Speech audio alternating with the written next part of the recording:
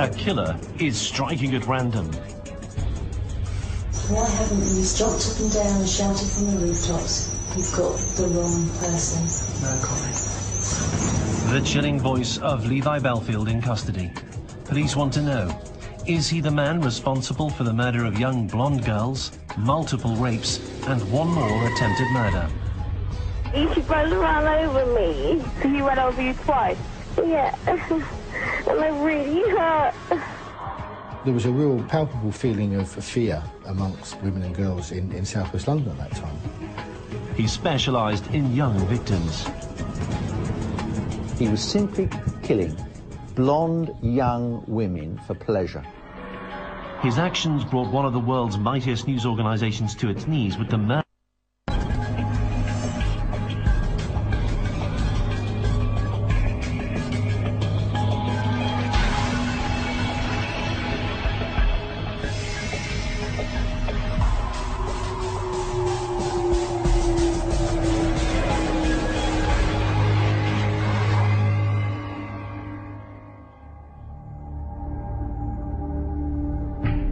Levi Bellfield has issues. His father dies when he's a child. Levi grows very close to his mother. His mother is a very important, this matriarchal figure in his life. Levi is tiny. At 16, still shorter than 5 feet tall. His physique makes him feel unattractive to girls at a West London comprehensive school, and he's profoundly miserable. He didn't want to be small. He wanted to be... He was the runt of the family, I think. Bellfield was a woman hater. He was bullied at school quite acutely by a number of girls, and perhaps that was the one of the causes of his loathing for women. By his late teens, Levi Bellfield decides to change things. And in his later years, he took steroids, and in fact, the first time I ever saw him, his arm muscles, his leg muscles were absolutely huge, and his neck was bulked up beyond all belief. He wanted to be the man, he didn't want to be the little boy anymore. Some find his new look attractive. Bellfield was to marry 4 times, have 11 children. One woman in his life was to experience both profound menace and how much fun he could be. He was the life and soul of the parties. He was the top dog. He was one that everyone wanted to be with, everyone wanted to be seen around. He was like the don of the area. Pete Rodriguez was to become a pivotal figure in Bellfield's life, as a friend and a colleague. I haven't got no brothers or sisters or anything like that. Maybe it's unconsciously knowing I've got a bigger sort of brother, in a sense, looking out for you, you know, because that's the impression he'll give you. He'll be looking out for you. But Rodriguez would soon carry the scars, emotionally and physically, of having Levi Bellfield as an older brother figure. There are deeply unsettling sides to Levi, which occasionally appear. After a couple of drinks, he'll get aggressive. You start off enjoyable, then you end up being a nightmare. He either goes to try and beat up somebody.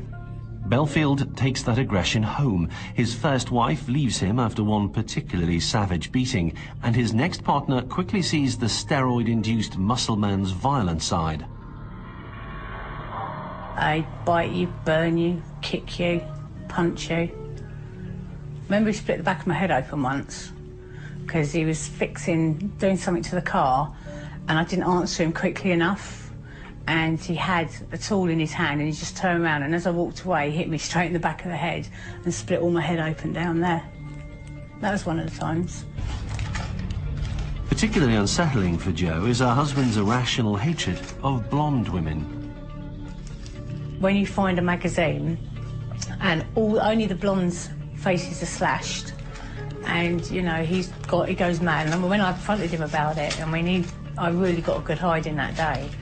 And he told me straight, he said, I hate blondes. They're all f***ing slags and they should die.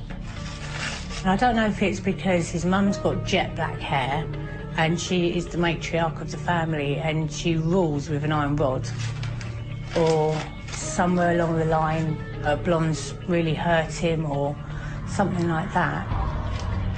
He just loathed women. For some reason, he loathed women who are blonde. And on top of that, he seemed to loathe women who were young. Bellfield's loathing of young girls doesn't stop him wanting to have sex with them, an ambition he can pursue in a job he gets at a nightclub. He became a bouncer, I think, because it was a regular supply of eager, young schoolgirls who would line up outside the clubs he was the bouncer at. He seemed to take it as a badge of honour that he was targeting girls who were legally beneath the age of consent. Bellfield would never stand trial for some of the offences he was alleged to have committed against young girls. He would leave no DNA trace as he forced himself on some of the girls that he comes across. He was someone who kept a mattress in the back of one of his vans, whereby he would sometimes ply girls with ketamine, a very powerful tranquilizing drug, or sometimes cocaine. He would sell them, and sometimes in exchange for sexual favors, or sometimes, even more menacingly, he would actually abuse them after they were high on drugs. Between 1995 and 2001, a string of complaints are made to police by young girls, but their memories are almost always hazy. Drugs taken unwittingly mean that his victim's evidence is unreliable. Nothing is ever pinned on Bellfield. With other even more serious crimes to put before a jury, the sex offences were to remain on the files without further action. I sent a report to the Crown Prosecution Service asking for directions on a series of 5 drug-induced rapes on teenage girls between the ages of 14 and 17. The evidence wasn't there at that time. In the late 90s, Bellfield had begun to apply his intimidating frame to one of his jobs, wheel clamping. He would have no mercy, and no matter who it is, his first and only concern is getting the money out of the person. And when he takes on a third job, buying and selling vehicles, he uncovers a car-crushing concern that will become vital to his needs. That was part of his modus operandi, was to, oh, well, we'll have one car 1 minute, and when we have 3 cars, or we'll have this car today and that car tomorrow. So if you ever wanted to try and find him, which car were you going to look for? He adds a final chilling element to his methods. The nerve to approach any female, young or old, and ask for sex at any time of the night or day. Levi Bellfield was a menace to women. As they drove around in a white van, he would lean out the window, shout, leer at other women. He would wolf whistle, and he would be generally quite unpleasant. Bellfield rents a flat in the Walton-on-Thames area of southwest London. Soon after, a 13-year-old schoolgirl, Millie Dowler, goes missing. She fitted his obsession. Millie Dowler went to school, but decided to take the train home. She walked out of the station, turned right, north, to walk home to her parents' house. A girl she vaguely knew was standing, waiting for a bus to take her home. She stopped and chatted about the usual things that teenagers chat about. Boys, they recently were planning to go to a gig, and they spoke about what they were intending to do at the weekend. At some moment between 8 minutes past 4 and 10 minutes past 4, on that March afternoon in 2002, she disappeared into thin air. She vanished in the blink of an eye, and just exactly what did happen, what happened to her that afternoon, became a great speculation and a great deal of fear. The day she went missing, just think, you know, maybe she'd run off, or like everyone else thought, you know, she'd just gone off with friends or something like that, which I think everyone hoped, obviously. Had she run off? Was she with friends? Or had Levi Bellfield's obsession claimed its first victim? If they rejected his advances, he would exact a very extreme form of revenge, this hammer attack.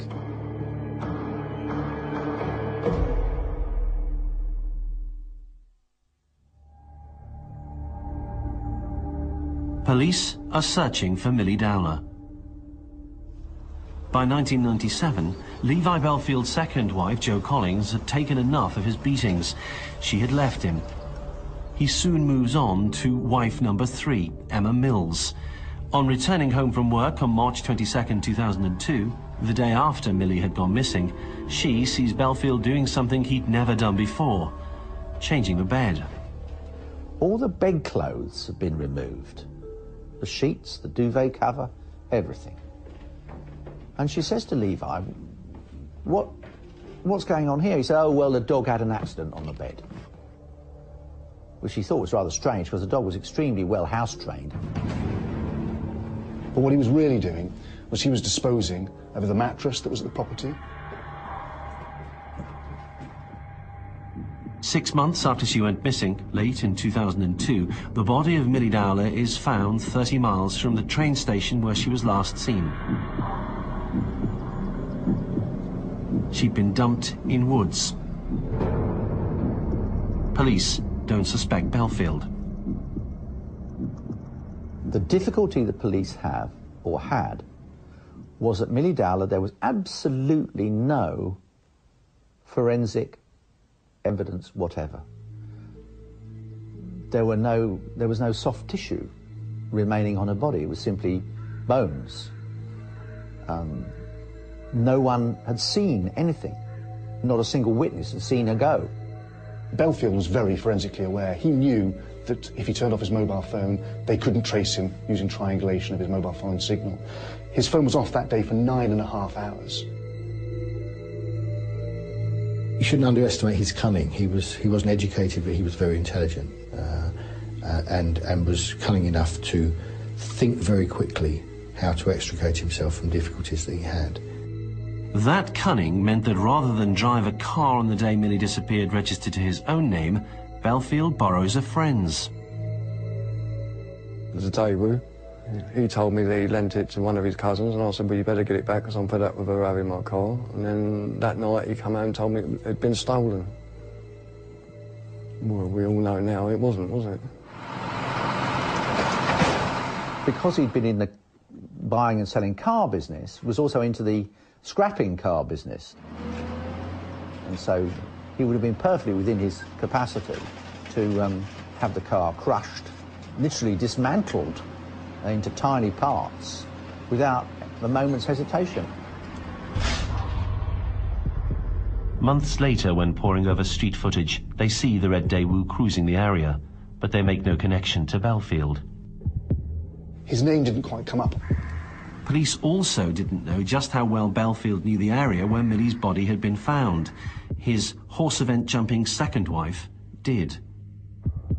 Where Millie's body was found from the horse show was literally walking distance. And when I used to go there and jump, he used to disappear off through the woods, and where we used to walk the dogs was actually the area that they found Millie. But Joe Collins didn't put 2 and 2 together, so Levi Bellfield had got away with murder, and he still retained his irrational hatred for young blonde girls.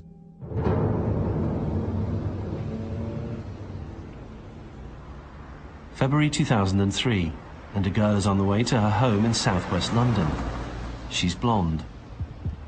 Marsha McDonald was a 18-year-old girl. She went with her friends to see a film in Kingston, got the bus home. Marsha could have known nothing of the danger she was in as she neared home. She went out to the cinema with 2 friends, caught the bus home, got her home just after midnight, about 17, 18 minutes past midnight. She got off the bus and almost made it home, and she was literally, 10 doors down from where she lived when she was attacked. He was driving along around bus stops where people would get off, so he would perhaps be able to see them when they're on the bus, spy somebody who was on their own, and then when they got off, drive alongside them for a bit before getting out and attacking them. And she was killed about 40 yards from the front door. She was hit over the head with something heavy. She died in hospital within hours of the attack. Whoever had killed Marsha had made a rapid getaway in a car, which seems simply to have disappeared from the streets. Levi Bellfield, once again, has covered his tracks. And he's about to cover his tracks again.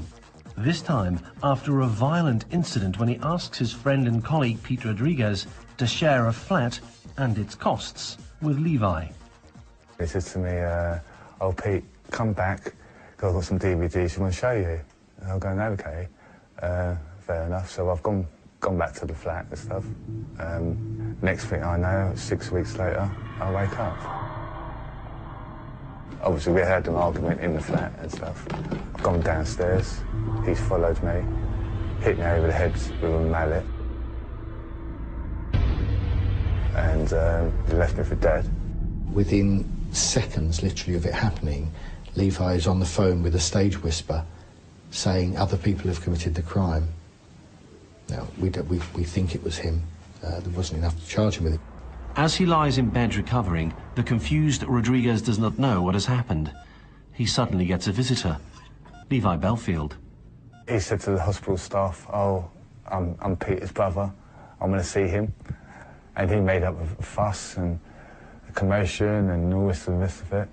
Yeah, so much so the actual hospital security escorted him out of the hospital. Bellfield's visit to his former friend coincides with an attempt by someone to end Rodriguez's life. He's trying to come back to turn off the machines, basically, for me. And then, like I said, that moment onwards, I had the 24-hour police protection. Police take no further action, not for the first time. They lack evidence. They didn't take what I said to them seriously enough. If they had arrested Bellfield for the attack on Pete, police may have picked up on the possibility that he was responsible for the disappearance of Millie Dowler. But at this stage of the investigation, in 2003, the only thing the murders of Millie Dowler and Marsha McDonald have in common is the youthfulness of the victims and the fact that they were close to bus stops when last seen. There's no linking DNA, no witnesses, no apparent motive. Police face a tough task. A blitz killer who kills at random is very difficult to track down. The blitz killer is on the loose, unsuspected, and he's on the hunt for another young blonde girl. You should run over me. So he ran over you twice? Yeah. And I really hurt.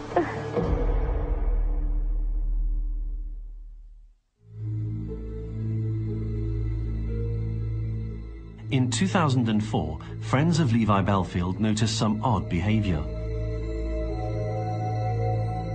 He's begun to have a series of panic attacks. On holiday with close friend Richard Hughes, a poster for a murdered Spanish girl causes a strange reaction. Well, the waitress at the table said a 14-year-old girl was murdered yesterday on the beach. And he got up out of that table and left the restaurant. Gone. When we got back, he was in the hotel. I said, well, what was all that about? He said, oh, I was just having an attack. He said, it must be the heat.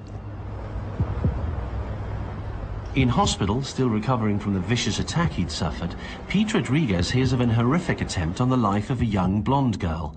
A man had randomly driven his car at her. Well, he ran her over and we reversed back over her and punctured her lung.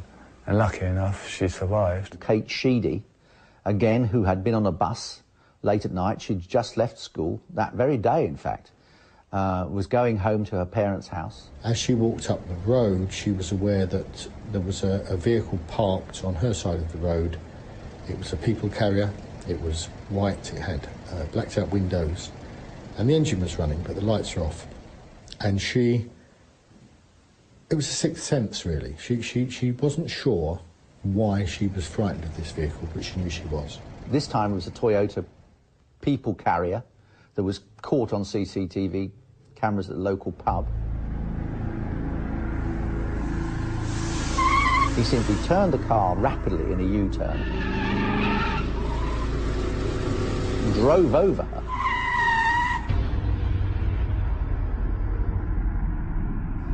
and then backed over her again, just for good measure. He stopped in between the wheels of the car. It then reversed, so the front wheel went over her again. With a punctured lung and struggling for every breath, Kate manages to make a call to emergency services. And where does it hurt? Everywhere. The car stopped and took me out. Yeah. But then me again. She ran over me. He ran over you again? Yeah. So he ran over you twice? Yeah. And I really hurt. It's the most moving piece of tape you could want to listen to. She had every rib broken, she had her spleen ruptured, she had damage to her spine, she had, you know, horrific injuries, but was very, very tough, very spirited, and got through it all. Pete, recovering from the attack he'd suffered, suddenly realises when that incident had happened. And I think that was the same day as when he came to see me in the hospital. Rodriguez consults a map. So far, he's realised that someone's killed Millie Dowler in a place called Walton-on-Thames. Marcia MacDonald is murdered near Twickenham, and a young girl has been targeted near the hospital where Rodriguez is recovering. On each of the occasions, Bellfield's been nearby. I felt it was too many coincidences. The one in Twickenham, well, Joe lived 2 minutes away from that one. One in Walton, again, because of the flat in Walton Bridge, and he liked to fish off Walton Bridge. It's a bit of a coincidence. Millie Dale got abducted under Walton Bridge. That particular area of southwest London, he knew literally like the back of his hand. Every runnel, alleyway, lake, golf course, factory site, industrial area, shop, he'd literally driven over them all. It is not a matter of going far and wide and jumping off a bus and saying, oh, I think I'll kill someone here. It's a matter of being at home in the area. Jo Collings, like Pete Rodriguez before her, knew that the attacks and murders were happening in areas known to Levi. And she knew something else. An appeal for information made by police about the white people carrier rings a bell. And I saw, you know, the white people carrier. It's really hard to explain to someone when you just know yourself, but you think, no, come on, it's not really. And I phoned his friend, who was a really good friend of mine, and I said, Levi's got the white people carrier, hasn't he? And he was like, yeah, why? And I said, you know, you just don't want to believe that. So Bellfield remains unsuspected. A French student is out on the town. She'll soon need a bus ride home. She'd been with some friends at a wine bar in Twickenham. She'd had 3 or 4 glasses of wine, decided to go home about 9:30, got the bus, and she somehow managed to miss her stop. She asked the bus driver, you know, when's the next bus back, and he said, across the road, it'll be 10 minutes. And it was a fine evening in August, and fatefully she decided she was going to walk.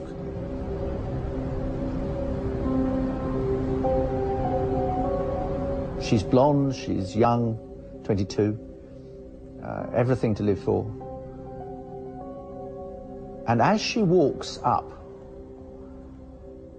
the road, another car appears. Levi Bellfield has chosen his next victim. She was, I don't know, a few hundred yards from home when she was attacked.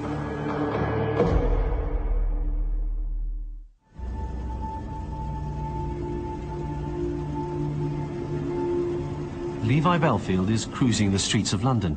He spots a girl later identified as Amélie Delagrange, a French student. Levi Bellfield drove his car alongside her, perhaps spoke to her a number of times, perhaps made approaches to her of a sexual nature or an unpleasant nature, and she may well have carried on up the hill trying to ignore him. But Bellfield is tenacious. He stalks his prey.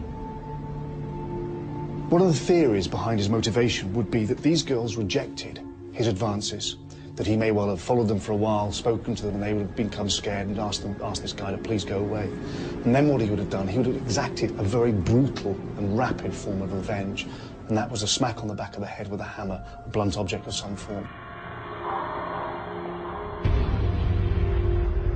It was incredibly violent.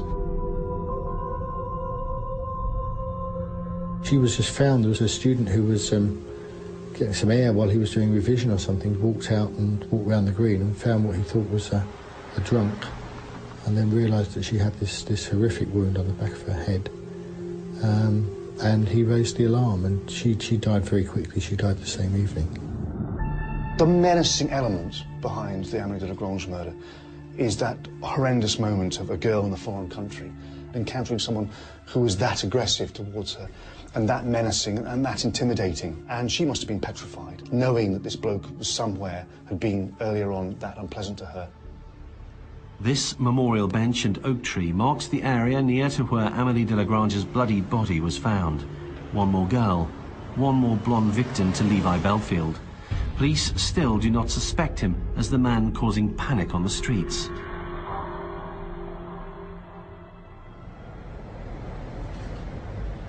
There was a real palpable feeling of fear amongst particularly the women and girls in southwest London at that time, because there's a maniac on the loose. He was simply killing blonde young women for pleasure. And it is almost beyond understanding why anyone, any human being, could bring themselves to do that and literally to treat it as though it was nothing more than opening a tin of beans or walking out the front door. But Bellfield's latest murder has given police a vital clue. They notice a white van. We then went wider into our CCTV that we'd seized and found that this van was actually driving round Twickenham Green for something like 3/4 of an hour before Amélie was murdered. And we say hunting, looking for prey, almost. Police linked the van to Levi Bellfield. He did wheel clamping in a white van, and this guy says, I sold the van to somebody called Levi who wants it for wheel clamping.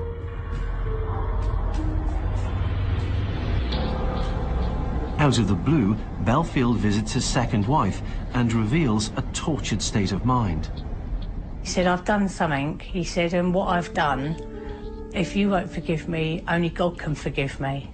And I was like, yeah, thinking drama queen. And he's like, no, seriously. He said, you won't believe it when you find out. But Bellfield doesn't reveal precisely what she might find out. You sort of start thinking, it's all a little bit, bits just get, you start putting things into perspective and things like that. And then that's when I went to the police. Went down to Twickenham Green and to the crime unit. And I said to them, about Levi.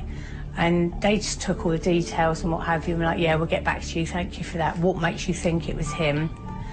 And I said, it was just his pure hatred of blondes. And the fact that everyone who'd been killed, or missing, or attacked, were all blonde. But it's a more minor detail in Jo Collins' description of Levi Bellfield which raises police interest. The real key to it was, she said he now drives a little white van and does wheel clamping. So we had our suspect, and the following evening we were looking for the van and looking for him, and we had a surveillance team behind Levi Bellfield 24/7.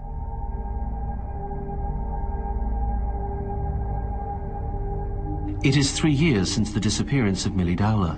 Since then, there have been multiple unsolved rape cases in the same area, 2 murders and an attempted killing.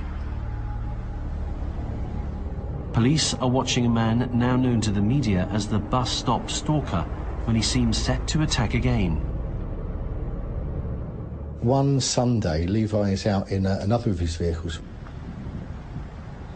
There are 2 girls standing at a bus stop waiting for a bus, and Levi pulls over and gets out and goes up and speaks to them. And it turned out these 2 girls were cousins, and Levi had asked them how old they were, and they said 14 and 15, and he'd said, I bet you're virgins, I bet you're nice and fresh, or something like this. Levi Bellfield is still on the loose, looking for new prey. Little does he realise that the police are now watching his every move. The speed with which we thought these attacks took place, there was a risk that we would have another murder with 9 police officers watching it and in fact videoing it, but unable to intervene because of the speed it happened.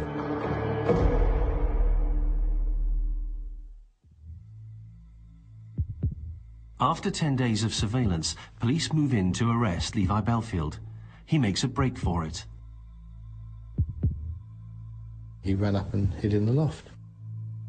He was naked and was hiding under the insulation. So he was arrested and taken to Heathrow Police Station, where we had to start to try to interview him. All this similar stuff's coming up, isn't it? Blondes, buses, Levi's cars. Yeah? So maybe we need a bit to line to say why. Leaving her for dead. No comment. 18 years old. No comment. Yeah? Like that. Because something's gone in Levi's head. That's what's happened, mate. No comment. It is. It is. Too many similarities, Levi. Too many similarities for the question not to be asked and for you not to say why. No comment. No comment. Because you can't say anything, can you? No comment. Nothing can justify it, can it? No comment.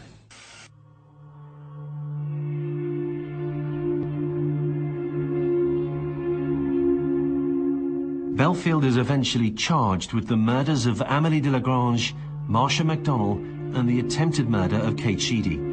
He is found guilty and sentenced to life in prison.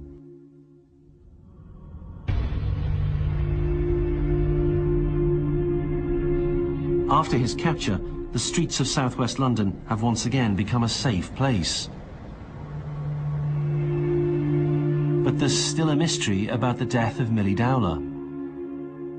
2 years into Bellfield's prison sentence, and the investigating officer is reviewing Millie's case. All of a sudden, I'm looking at what we now know about Levi Bellfield and reading it in his intelligence report about his liking for young girls. And he lived on exactly the spot where Millie Dowler was last seen. Well, actually, there might be something in this. Police pluck him from his cell, but any notion that he might admit to killing Millie or show remorse is quickly dismissed. They quiz him about his whereabouts on the day she went missing.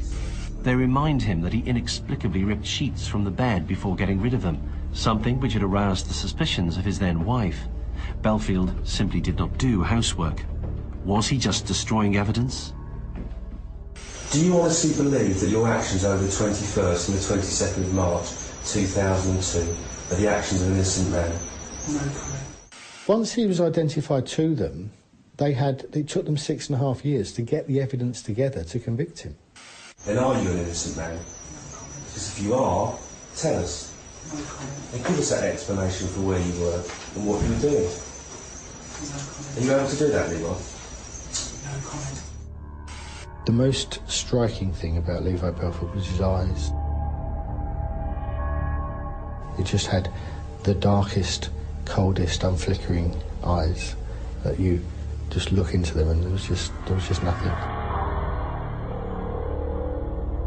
The most dangerous, the most odd character I think I've ever come across. When Levi was eventually brought before court for the murder of Millie Dowler, Steve Bird witnessed at first hand just how intimidating the bouncer and wheel clamper could be. During the Millie Dowler trial, the jury decamped and they all head in a bus to the site where Millie Dowler disappeared. One of the members of the press was a long-haired, blonde lady. And it was quite a horrendous moment because at one point he turned and looked at this blonde-haired girl, very similar perhaps in appearance to the victims he targeted, and he winked at her.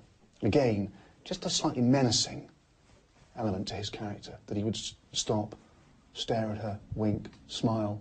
And this girl was quite clearly upset by this, that this bloke who was already convicted of a double murder was the kind of guy who thought that he might just be able to wink at a girl and intimidate her. In 2010, Levi Bellfield was eventually found guilty of the murder of 13-year-old Millie Dowler. Unfortunately, she was in the wrong place at the wrong time. And like I said, if it wasn't her, it would have been another schoolgirl. In a bizarre twist, his murders would also become involved in Britain's biggest newspaper scandal and the fall of part of one of the world's mightiest news organisations. One of their investigators had hacked into Millie Dowler's phone whilst she was missing, murdered by Levi. The fact that Millie Dowler's phone was hacked by the News of the World and the Murdoch newspapers in this country is disgraceful, outrageous. Every single person who discovered it, once it became public knowledge, is naturally horrified. The irony that this is a man who does not deserve any public sympathy whatever, and yet may, indeed, have helped to cause the end of one of the most popular and much-loved British Sunday newspapers. That's what's happened, mate. It is. As for Levi's motives, police and experts can still only speculate. While there's no doubting his guilt, nobody can be sure of the reason for his pure hatred of young, blonde females. No comment. I believe that Levi Bellfield, rather like the Moors murderer Ian Brady, will never tell anyone what he did to Millie Dowler. I believe you took her off the street that day.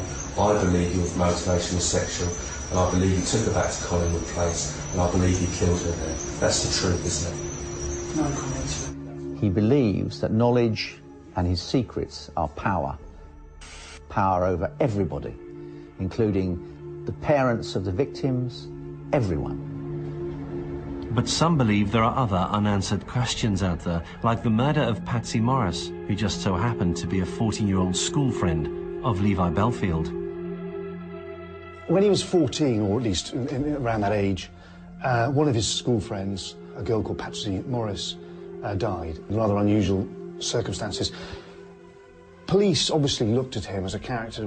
Would it be that this guy who had carried out, has been convicted now of 3 murders, how far back does his pattern of offending and crimes against girls go? One theory is that he's now being ruled out, but you have to wonder, is there a possibility his offending dates back to then? When he was first arrested, he was charged with 8 rapes, although those charges were never followed through because the murders overtook them. For those up close with Bellfield, his life sentence brought an end to a chapter that they still find confusing. Obviously, if we knew then what you know now, I wouldn't have nothing to do with the man.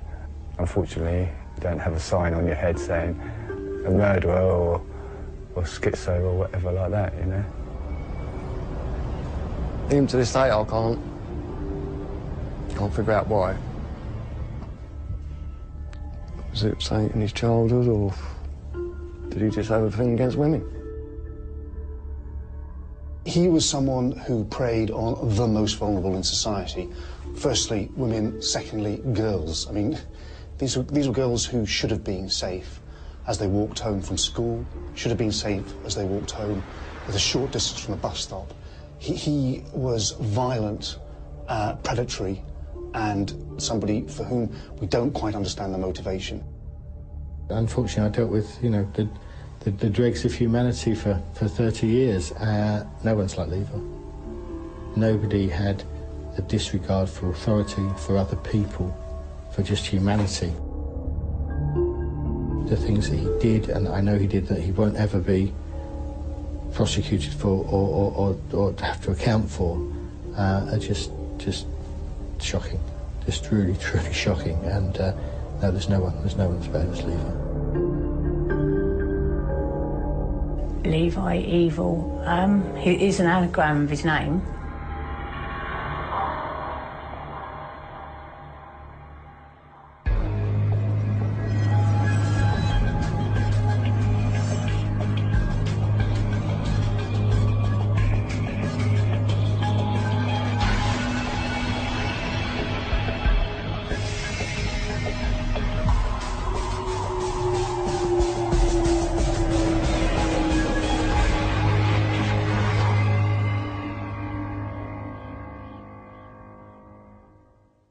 Mine, and I said, Levi's got the white people carry, hasn't he?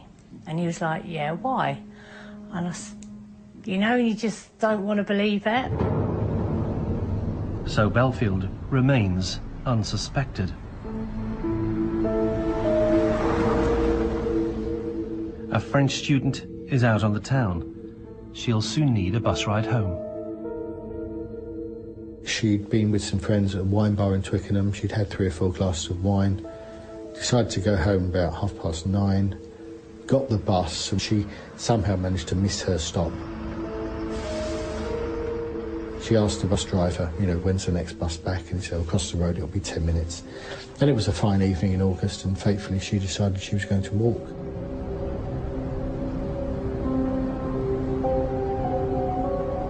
She's blonde, she's young, 22, everything to live for. And as she walks up the road, another car appears. Levi Bellfield has chosen his next victim. She was, I don't know, a few hundred yards from home when she was attacked.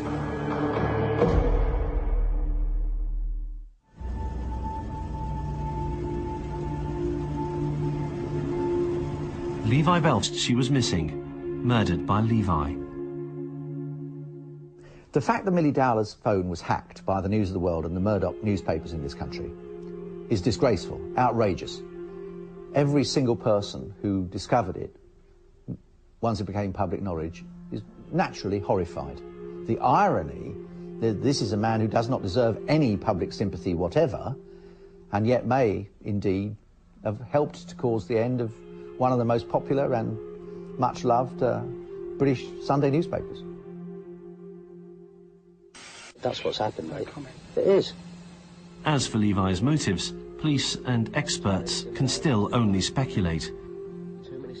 While there's no doubting his guilt, nobody can be sure of the reason for his pure hatred of young, blonde females.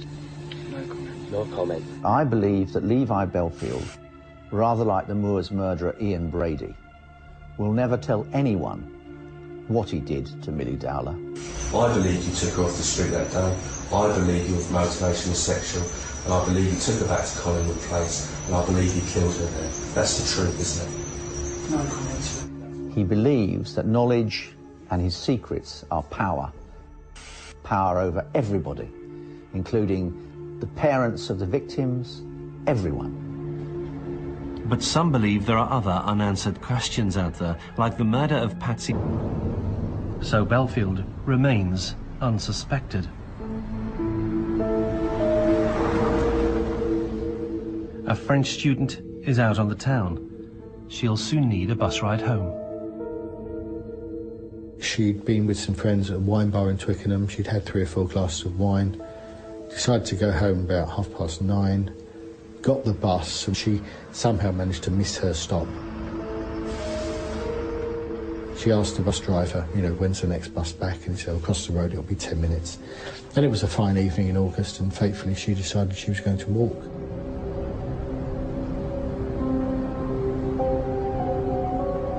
She's blonde, she's young, 22, everything to live for.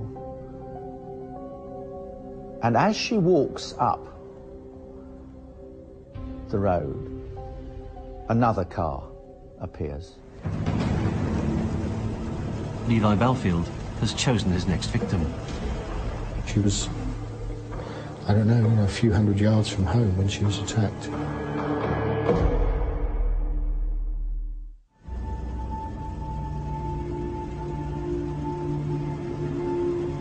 Levi Bellfield is cruising the streets of London. He spots a girl later identified as Amélie Delagrange, a French student. Levi Bellfield drove... Any human being could bring themselves to do that and literally to treat it as though it was nothing more than opening a tin of beans or walking out the front door. But Bellfield's latest murder has given police a vital clue. They notice a white van. We then went wider into our CCTV that we'd seized and found that this van was actually driving round Twickenham Green for something like 3/4 of an hour before Amélie was murdered. And we say hunting, looking for prey, almost. Police linked the van to Levi Bellfield. He did wheel clamping in a white van, and this guy says, I sold the van to somebody called Levi who wanted it for wheel clamping.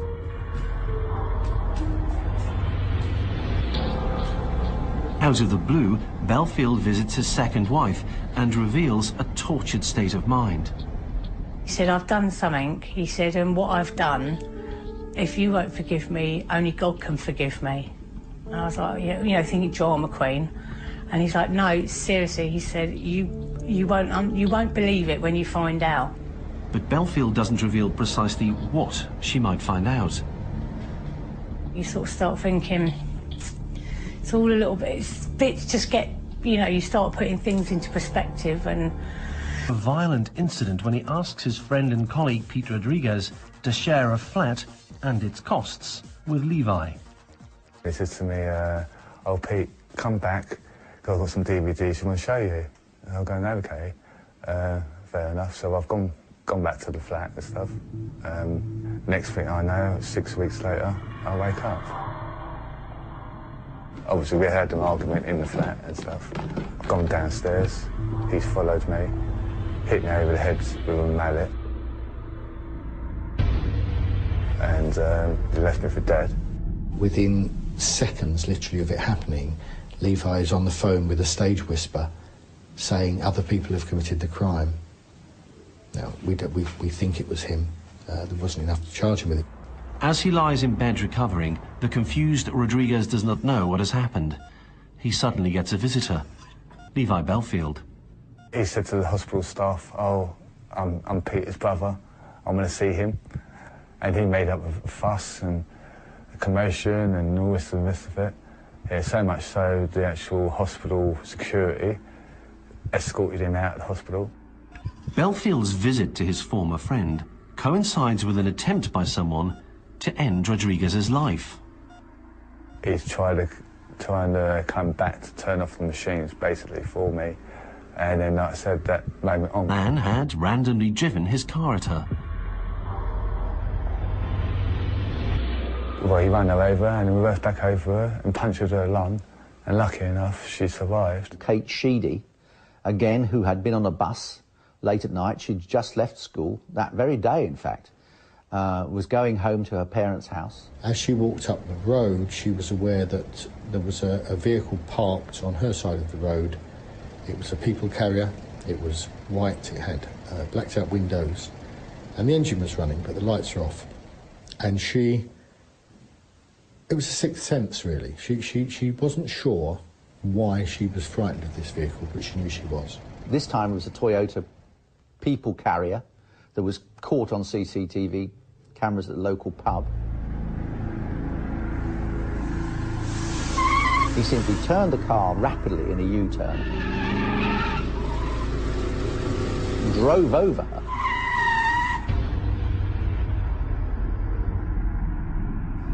and then backed over her again just for good measure. He stopped in between the wheels of the car. It then reversed, so the front wheel went over her again. With a punctured lung and struggling for every breath, Kate manages to make a call to emergency services. And where does it hurt? Which I had the 24-hour police protection. Police take no further action. Not for the first time. They lack evidence. They didn't take what I said to them seriously enough. If they had arrested Bellfield for the attack on Pete, police may have picked up on the possibility that he was responsible for the disappearance of Millie Dowler. But at this stage of the investigation, in 2003, the only thing the murders of Millie Dowler and Marcia McDonnell have in common is the youthfulness of the victims and the fact that they were close to bus stops when last seen. There's no linking DNA, no witnesses, no apparent motive. Police face a tough task. A blitz killer who kills at random is very difficult to track down. The blitz killer is on the loose, unsuspected, and he's on the hunt for another young blonde girl. She ran over me. He ran over you twice? Yeah. And I really hurt.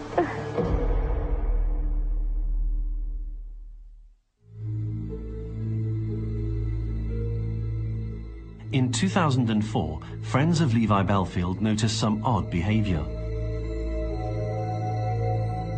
He's begun to have a series of panic attacks. On holiday with close friend Richard Hughes, a poster for a murdered Spanish girl causes a strange... Bellfield would never stand trial for some of the offences he was alleged to have committed against young girls. He would leave no DNA trace as he forced himself on some of the girls that he comes across. He was someone who kept a mattress in the back of one of his vans, whereby he would sometimes ply girls with ketamine, a very powerful tranquilizing drug, or sometimes cocaine. He would sell them, and sometimes in exchange for sexual favors, or sometimes, even more menacingly, he would actually abuse them after they were high on drugs. Between 1995 and 2001, a string of complaints are made to police by young girls, but their memories are almost always hazy. Drugs taken unwittingly mean that his victim's evidence is unreliable. Nothing is ever pinned on Bellfield.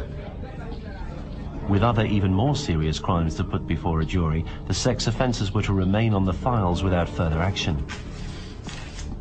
I sent a report to the Crown Prosecution Service asking for directions on a series of 5 drug-induced rapes on teenage girls between the ages of 14 and 17. The evidence wasn't there at that time. In the late 90s, Bellfield had begun to apply his intimidating frame to one of his jobs, wheel clamping. He looked at him as a character. Would it be that this guy who had carried out, has been convicted now of 3 murders, how far back does his pattern of offending and crimes against girls go? One theory is that he's now being ruled out, but you have to wonder, is there a possibility his offending dates back to then? When he was first arrested, he was charged with 8 rapes, although those charges were never followed through because the murders overtook them. For those up close with Bellfield, his life sentence brought an end to a chapter that they still find confusing. Obviously, if we knew then what you know now, I wouldn't have nothing to do with the man. Unfortunately, you don't have a sign on your head saying a murderer or schizo or whatever like that, you know. Even to this day, I can't figure out why. Was it something in his childhood, or did he just have a thing against women? He was someone who preyed on the most vulnerable in society.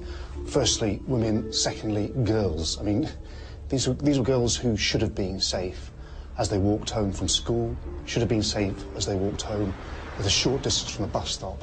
He was violent, predatory, and somebody for whom we don't quite understand the motivation. At the area. Pete Rodriguez was to become a pivotal figure in Bellfield's life, as a friend and a colleague. I haven't got no brothers or sisters or anything like that. Maybe it's unconsciously knowing I've got a bigger sort of brother, in a sense, looking out for you, you know, because that's the impression he'll give you. He'll be looking out for you. But Rodriguez would soon carry the scars, emotionally and physically, of having Levi Bellfield as an older brother figure. There are deeply unsettling sides to Levi, which occasionally appear. After a couple of drinks, he'll get aggressive. You start off enjoyable, then you end up being a nightmare. He either goes to try and beat up somebody. Bellfield takes that aggression home. His first wife leaves him after one particularly savage beating, and his next partner quickly sees the steroid-induced muscle man's violent side. I'd bite you, burn you, kick you, punch you. Remember he split the back of my head open once because he was doing something to the car, and I didn't answer him quickly enough. And he had a tool in his hand, and he just turned around, and as I walked away, he hit me straight in the back of the head and split all my head open down there. That was one of the times. Particularly unsettling for Jo is her husband's irrational hatred of blonde women.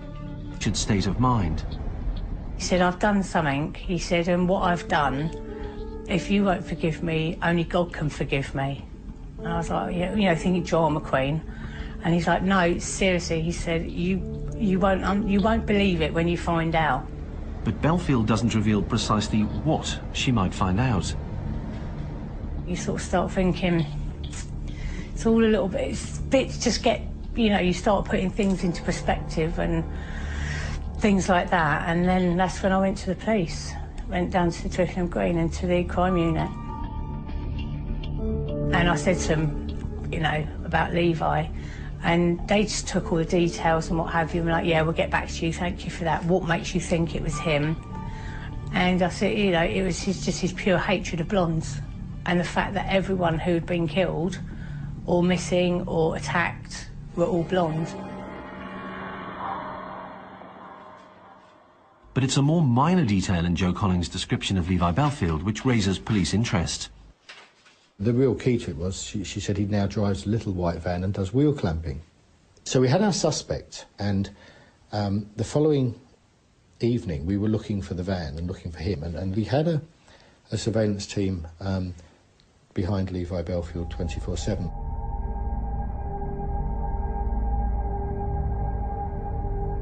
It is